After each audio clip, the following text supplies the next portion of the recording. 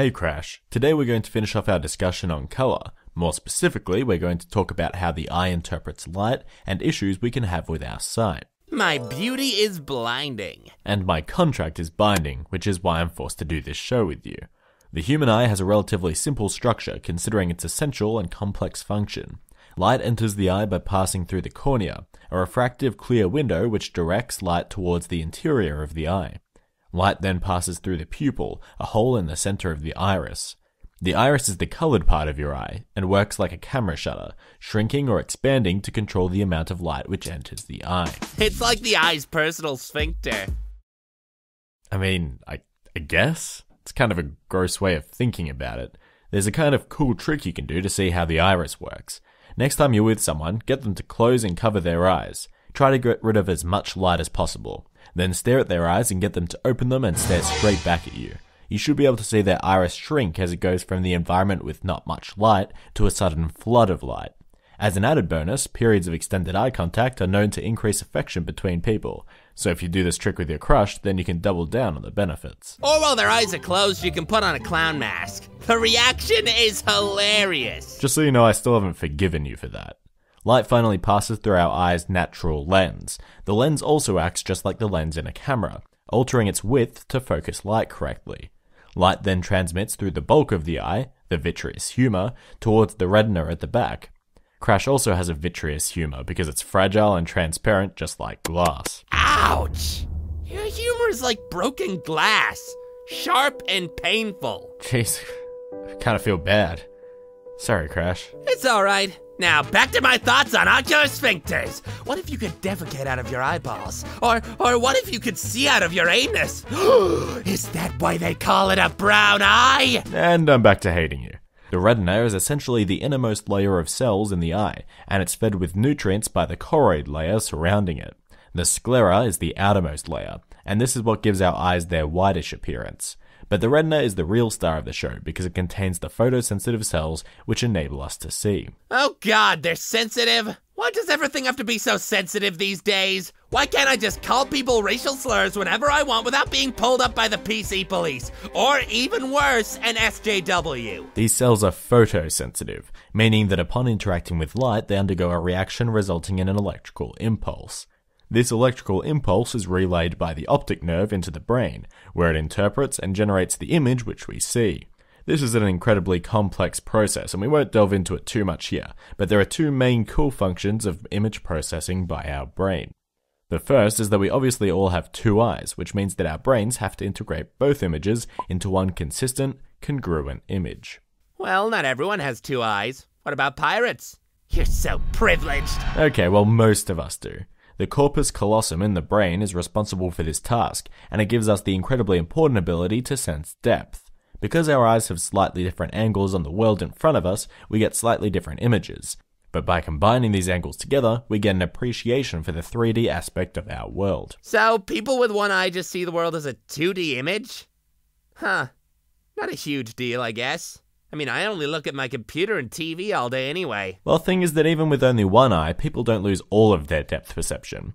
That is to say that distances more than 20 feet away appear the same, whether you have one eye or two, since the images in both eyes at that distance appear the same. A neat trick is to cover one eye and try to judge distance. When you find it difficult, try shaking your head from side to side. Your mind will learn to use the varying images as your head rotates back and forth to construct a 3D impression of the environment around you, giving you back your depth perception. Don't do this in public though, because people just think you're weird. Good advice. Another amazing function your brain performs is to flip the image that your eyes see. Because the retina is a concave surface, it bends the light and takes an upside down image, just like we learnt in the previous part of this episode. As a countermeasure, in the early days of our infancy, our brains learned to invert the image, thus putting it the right way up and making perception easier. Bullshit! You're telling me that as babies we see everything upside down? No wonder we crawl everywhere, that would be trippy as fuck! It's true, and we can even reverse the process. Professor Theodore Erasmus experimented on his assistant and student Ivo Kohler by giving him special glasses to wear. The glasses were designed to invert the image entering Kohler's eyes. Of course, at first, Kohler stumbled around, unable to see properly, but his brain eventually adjusted to this new perception and flipped the image again. Upon removing the glasses, his brain was able to perform the same readjustment after a few days to return his vision to normal. Our brain and its image processing power is vital to our ability to see. I'm gonna stand on my head for 5 days and see if I can get the same thing to happen. Well, that's probably not a great idea because the blood would rush to your head and, you know what? Actually, yeah, give it a shot. What's the worst that could happen? Starting now! Now back onto those photosensitive cells I was talking about before. There's actually 2 types, rods and cones. People usually hear that rods are for monochromatic vision and cones are for color vision, but this isn't really the full story. Rods exist in a far greater number than cones and occupy almost the entire surface of the retina except for the very center. They're also more than 1,000 times more sensitive to light than cones, capable of being triggered by just a single photon under the optimal conditions. Oh yeah, just a single photon touch, baby. Real delicate. I know that's how you like it. Oh god, the blood is already starting to take its effect. Rods are particularly useful for night vision. Well, technically it's dark adapted vision, but night vision sounds way cooler. You may have noticed that if you're in a bright room and then shut the lights off, it takes a good 10 minutes at least for your eyes to adapt to the decrease in light. That's because rods adapt much more slowly to changes in light than cones. In addition, rods are keen at detecting changes in movement.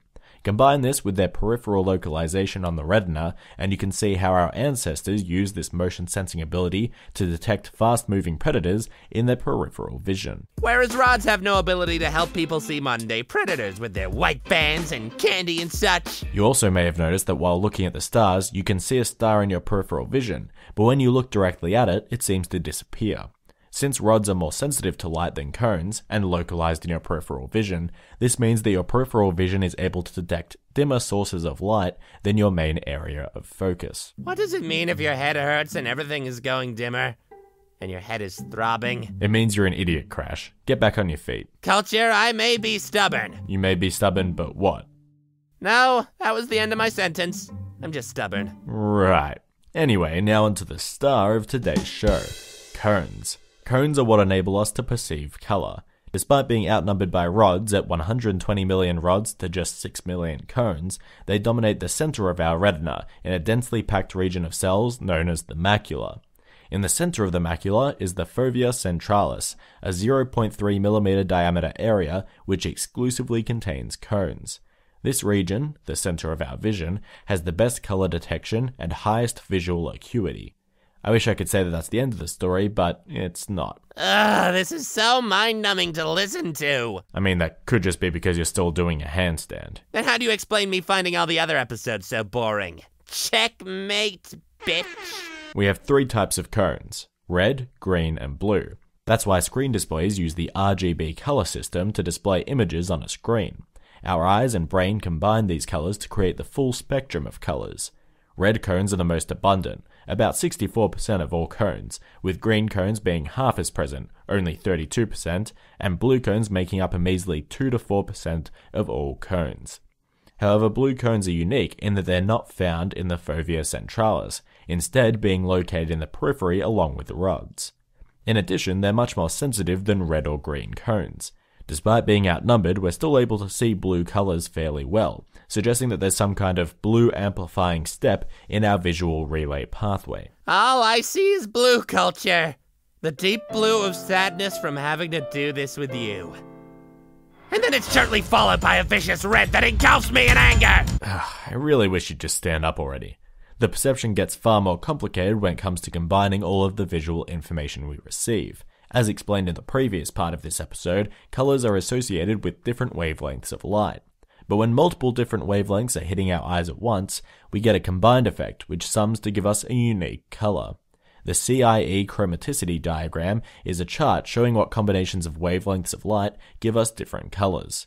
It's pretty complex, but all you really need to know is that this chart is like shorthand for color determination. If we combine all of the colors, we perceive white light, and intersections of certain colors give us yellow, magenta, and cyan. Cyan is a bluey-green color, which I only ever hear people use in the context of printer ink cartridges. It might be the sound of gushing blood in my head, but didn't you just answer the question? Everyone sees the same colors according to this diagram. Well, you see, not quite. This diagram lays out a spectrum of colors, a pattern if you will. But what if our brain processes this incoming information differently and spits out a different color? For example, my red could be your orange, my orange could be your yellow, etc., all the way until we get back to the start, where my purple is your red. The spectrum could be rotated in any number of combinations to give us different color perceptions. I mean, we've already seen how important the brain is in determining our vision. Who's to say it doesn't personalize our perception of color as well? The fact is that the neural pathways which amplify or dull certain individual colors just aren't understood well enough. In other words, you don't know the answer. Again, I'm getting real sick of your shit, Culture. Doesn't really matter anyway. I mean, even if we see different colors, we still apply the same laws to colors based on the words we assign them. For example, that orange and blue are complementary colors is an objective fact due to their relationship on the color wheel. So even if my orange and blue were different from your orange and blue, we would both still believe that those two colors were complementary to one another. You could apply this same logic to design philosophy, paint mixing, or any other field where color is important.